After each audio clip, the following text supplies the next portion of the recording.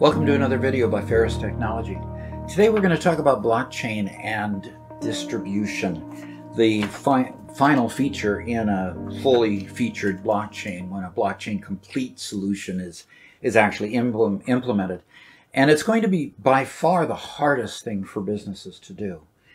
See, businesses want to control their budgets. They want to control their ability to modify the software that runs their business. They want to have control of everything that is within their domain. Well, if they're going to get a benefit from blockchain to the level that they really see and has the potential of being, they're going to have to give up a few of those controls. So let's talk about the 8 components of decentralization. Okay, the first is decision making. Of course, businesses want to make their own decisions. They want to be able to decide on how the software is going to work and how it's going to benefit them and do all those things. Well, in a blockchain, what's going to happen is they're going to need to collaborate with others on those kinds of decisions. They're going to have to collaborate with others and codify all of the information on the blockchain based on a consortium or a group of companies that may in fact be their competitors.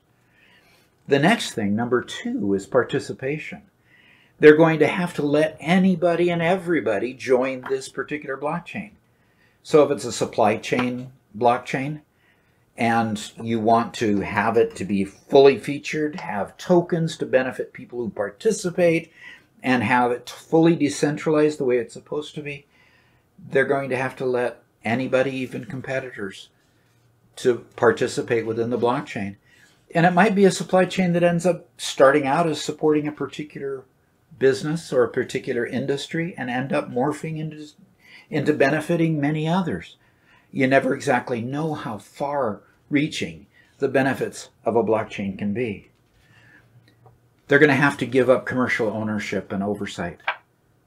The biggest challenge to them is going to be not owning the software. They're going to participate in the software. They're going to have one voice when they run a full node on that particular blockchain. So they're going to have the one node, one voice, one vote type of a concept, okay? The next thing is the financing. The financing is going to have to be distributed, and no single entity will finance the entire enterprise. It's going to have to be built on a solid financial plan that provides liquidity for the blockchain, that is for sure. And that all has to be worked out when the building of the blockchain begins. Then within the blockchain, there's of course going to be rewards, because when it's decentralized, then you can have tokens to be able to reward participation and reward people for becoming a participant and running a full node and participating in the code and all the other things that go along with a big software package. Then you've got the technology architecture that's going to have to be agreed upon by several different groups. The consensus algorithms are going to have to be agreed to by all of the entities involved. And so that those who run a node are going to have to understand that they're going to have to authenticate each of the participants, and they're going to have to validate all the transactions. And by doing so, they get rewarded in tokens. And then they participate also in the protocol development, which is number 7. Number 7 being protocol development. Basically, the source code has to be developed somehow. And so the source code usually ends up being open source. I mean, Bitcoin is open source. Many software developments, Linux, one of the best operating systems in the world, is open source.